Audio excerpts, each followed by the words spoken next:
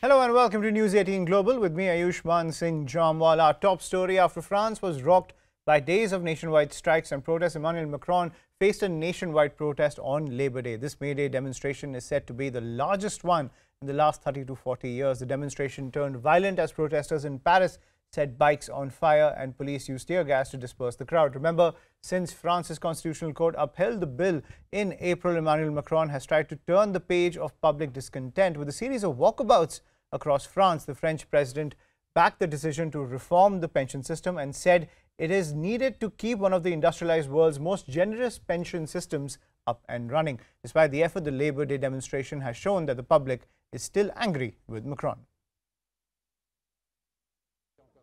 We must continue fighting to get difficult job recognized and for workers to be allowed early retirement. All things that will appease the conditions. But to say that this government will step back on the pension reform law, I would be hypocrite to say that I believe it, unless they resign or there is a big revolution. But we must be honest with the workers. We must say that the fight continues. But on this particular front, we lost. We will win on other fronts. I think that democratically these don't represent us. We elected people who were supposed to listen to us. And we realized that we are not really being listened to because there were a lot of us on the streets. And these were reforms adopted by force. And I think this is unjust. And I'm joined by Sanjay Suri on the broadcast. Sanjay, thank you for joining us. When it comes to the tussle that is taking place in France, do you think Emmanuel Macron still has some political capital left to turn this around? Well, he has the court on his side, he has the law on his side. The Constitution Court ruled in support of him. That there would be continuing protests from the unions was announced, and we are seeing more of that today. Which is not unusual, even though this is an expectedly larger turnout than usual. May Day protests have been happening around the world, but of course France has a particular problem over the changes to the retirement age limit, moved from 62 to 64, and also very much more seriously for many of the workers, they will get their full pension benefits only if they put in at least 43 years of work, which is quite a lot. So a lot of people tend to lose out if this now goes ahead, and of course it is on course to proceeding. But Macron is not really managing to win people over. These protests are continuing. Unions said that they will accept the verdict of the Constitution Court, but they have the right to continue to protest, and they are indeed continuing to protest. The matter is not over for Macron. Politically, he may not suffer hugely in the long run because he is not contesting again, but clearly for the rest of his term, this is very likely to continue to hang over his presidency. Right, and Sanjay Suri, give us the latest when it comes to the dynamics in the French opposition. How is Marine Le Pen taking advantage of this situation? Because many opinion polls suggest that if there were snap elections right now, Macron would lose very badly. That is quite likely, and Macron himself has been acknowledging that there is a very high degree of opposition to him, and to an extent he considers himself a little liberated from these considerations because he is not planning to contest the election again, and he believes that for that reason he has the position to take some hard decisions in the interest of the country as he sees it, which is what he has done. He is quite deliberately stepped away from a move that he would consider populist. He's certainly not on the election campaign looking for another election, and clearly the level of disaffection that this reform, as they call it, to the pension age has caused will mean that the opposition will be to that extent more strengthened. A lot of that support that we are seeing being expressed is really a support of opposition to the government, finding incidental and a knock-on expression by way of support for the opposition. Right, and Sanjay, we've seen among the protests also a lot of young people are also taking part in this entire agitation against Emmanuel Macron. More than the kind of debate around the pension reform, is this also an issue when it comes to disaffection with the political class? Because Emmanuel Macron did sidestep Parliament and go ahead with the reform.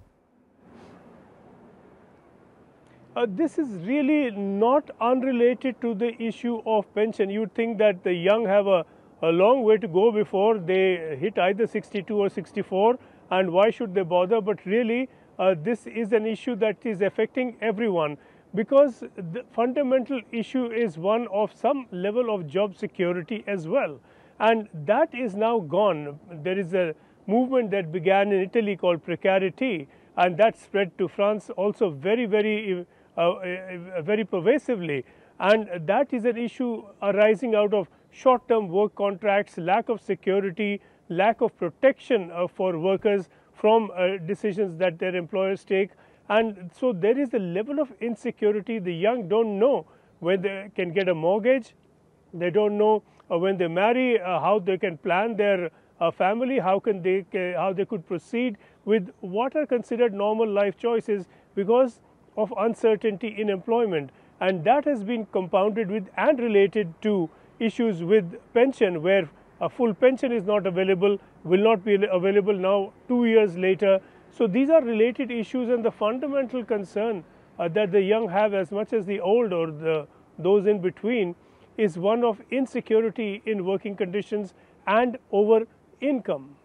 Right, and this anger continues on the streets across France, Sanjay. At the same time, Emmanuel Macron, as you were pointing out, has the court on his side, has the law on his side. What has been his political strategy when it comes to trying to turn the politics around this case? Because he has sound economics behind his reasoning for this reform. He wants one of the most generous pension schemes in the industrialized world to continue in the black. That has been his pitch. What has been his political strategy across France when it comes to turning this entire public sentiment in his favor? I know he's struggling very hard, he's failed miserably, but he's still at it because he needs to keep himself afloat till the next elections. Well, he has to keep talking, he has to keep trying to explain the government decision.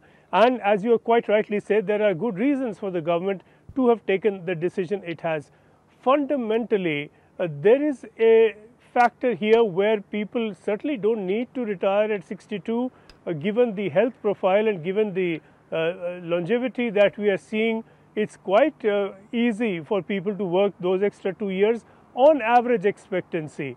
So there are no health reasons, there are no age reasons or ageist factors that will mean that people must then quit work that early for the government to then start paying a pension. At the same time, the government does want to have people in productivity for longer rather than give them money for really doing nothing past the age of 62. Now that has been increased to 64. It's not absolute, it's not been suspended for longer, and there is some concern now that there is a limit to how much money the government has, and it's not just France, it's all of Western Europe that's suffering this problem. The economy is not what it used to be. These countries are not producing and selling enough within the countries or to the world. The income levels are falling. Their commitment to social security is very high. That balance is not quite working out in France particularly. As far as people are concerned, they look at their needs, their compulsions, what they would want. They will not first look at the larger picture, but of course it is for the government to look at the larger picture and to see what adds up and what does not. Right. Thank you, Sanjay, for getting us the latest when it comes to the political tussle in France, when it comes to this entire pension debate. Emmanuel Macron has a huge political challenge ahead of him, but as Sanjay is also pointing out, he has no upcoming elections. He doesn't plan to contest the upcoming elections in France. So that is off the table when it comes to his political survivability, but he still needs to stay afloat in the years to come. And this is something that Marine Le Pen is using to damage his reputation as he continues to struggle in office.